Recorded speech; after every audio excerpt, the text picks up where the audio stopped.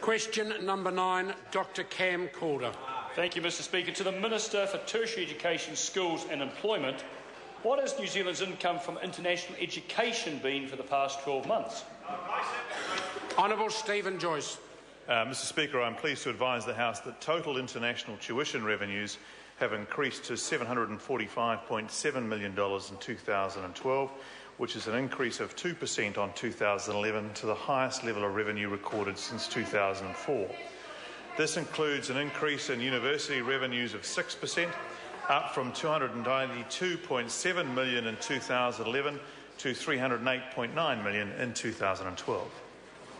Supplementary question, Dr Cam Calder. Thank you, Mr Speaker. What has been the impact of the Canterbury earthquakes on international student numbers?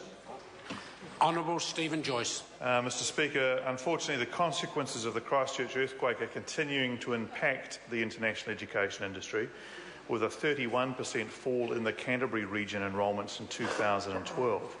This contributed to an overall decline nationally in international student enrolments by 6%. The numbers would have been just 3% if you exclude the impact of Canterbury, and that would compare with Australia, where they've had a one-year decline of 7% in numbers. It's pleasing to see that the number of students coming here from China, who make up 27% of New Zealand's international students, has increased. There has, however, been a drop in Indian students of 8%, while Australia has suffered a dramatic reduction in Indian students of 25%. Supplementary question, Dr Cam Calder. Supplementary to the Minister. What is the government doing to encourage more international students to study here? Honourable Stephen Joyce. Mr Speaker, the government has identified developing the international education industry as an important part of our business growth agenda, and the target of increasing exports from 30% of GDP in 2012 to 40% by 2025.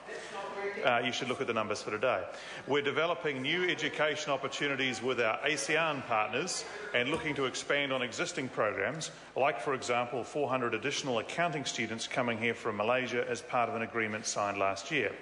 We're targeting an increase of 20% in the key Chinese and Indian markets, and we're opening up new markets in South America, with the Prime Minister in Chile this month witnessed the announcement of more than doubling the number of Chilean students coming here under the Penguins Without Borders programme.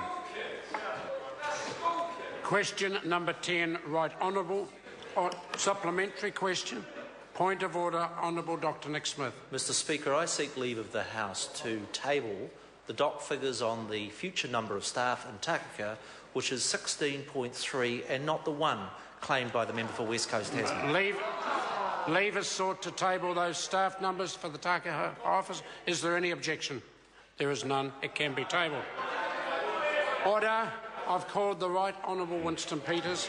Mr Speaker, this question is to the Minister of Trade and asks, does he believe that a